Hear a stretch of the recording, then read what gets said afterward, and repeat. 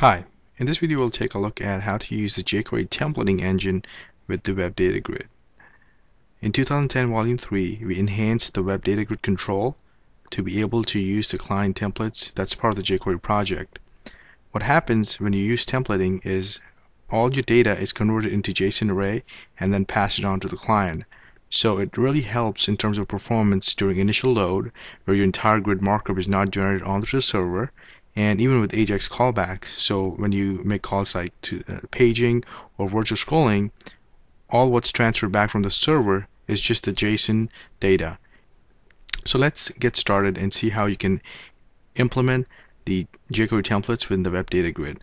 What I have in front of me is a blank Visual Studio 2010 website project. I'm going to come to my toolbox and I'm going to drop a WebDataGrid onto my form. Once I have that, I'll use SQL data source to pull in data from my SQL server. Now for our data source, we'll use the invoices table from Northwind. It has about 2,000 records, so it will give us a good data to view. Let's just test it out. Okay, looks good. Finish. Now let's connect the data to our WebDataGrid. And it's asking me if I want to generate columns automatically. Yes, I want to do that. And let's come to our source and set up some properties for the grid. First, what I want is to set a default column width so that all columns are 150 pixels wide. And I get a horizontal scroll bar.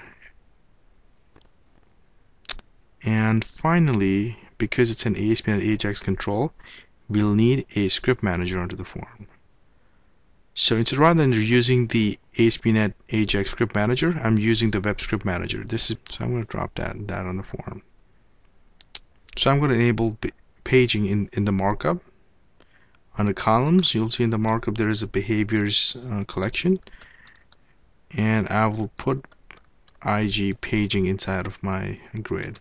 And I set a page size of 300 records so that it displays 300 records per page. Okay, once I have that, let's run it again and let's see what we have at runtime. So now here's our grid with about 8 pages, and you can see all the data is being loaded. And I can move through different pages.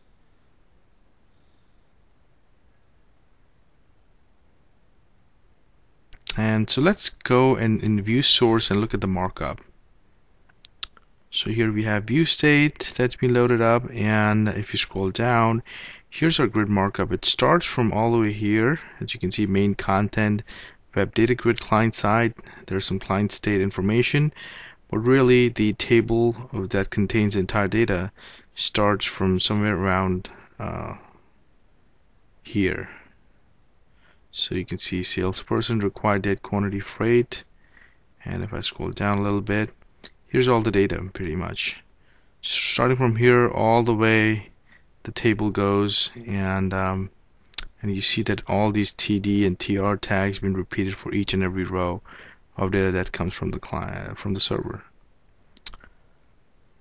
So there's a lot of extra markup that's been generated from the server, and if there's a way we can avoid that, we should do that, because it's going to help with initial load of the page.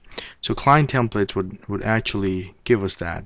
So let me close view source, and one more thing I'm going to do here is I'm going to basically start mapping out how long or what's the size of each page as I page in the grid. So let's go back to page 1. And I'm going to open a Firebug.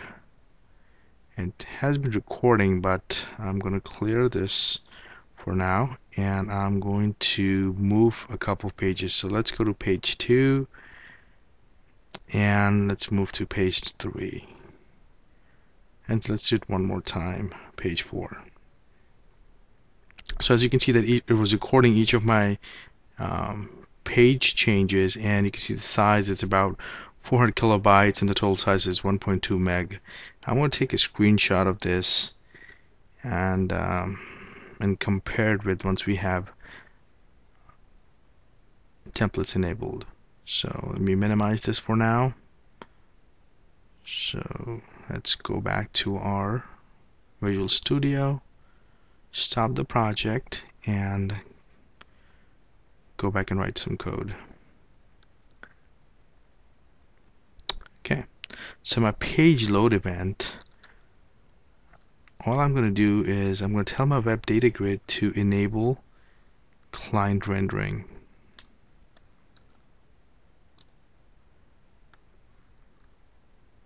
Equals true.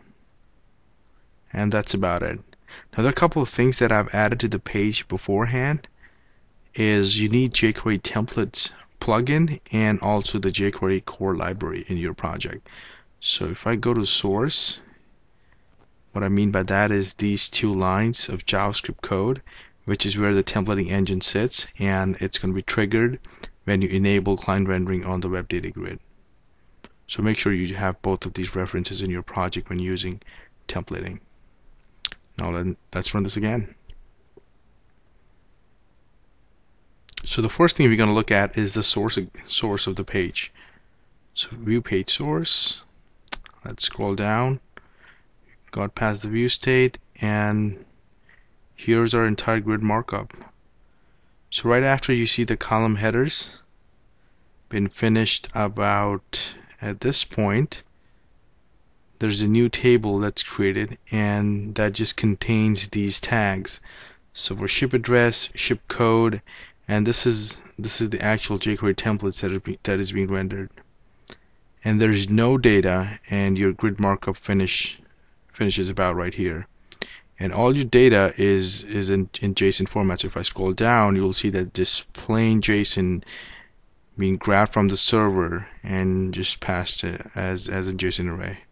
So all your data is sitting in JSON right here. Okay, let's close this, and now let's do those operations that we did with the grid when jQuery templates were disabled or not enabled. So let's go to page number 2, 3, and 4 again. Same data. Let's do page number 2, page number 3, and page number 4. Okay, so let's bring our screenshot back in. Okay, so here you go. Here you can see that for the first operation it took 394 kilobytes, it took 250 kilobytes. For the second two, about 250 and 260, and the overall operation cost us 765 kilobytes as compared to 1.2 megabytes when templates were disabled.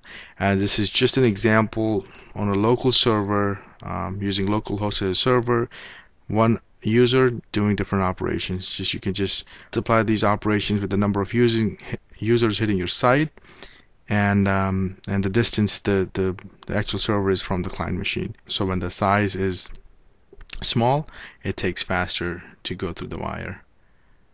So here you can see that it's very easy to enable jQuery templates within the WebDataGrid, and you get the benefit immediately as soon as you set the property client rendering to true.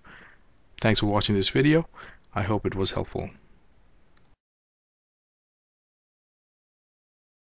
Infragistics. On the web at infragistics.com.